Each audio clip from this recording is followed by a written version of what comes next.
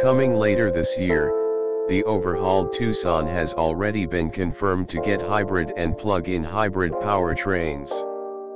A warm N line version already exists in some parts of the world, but Hyundai is reportedly planning a full-fat N model with at least 340 horsepower for a 0 to 62 miles per hour, 0 to 100 kilometers per hour, in under 6 seconds.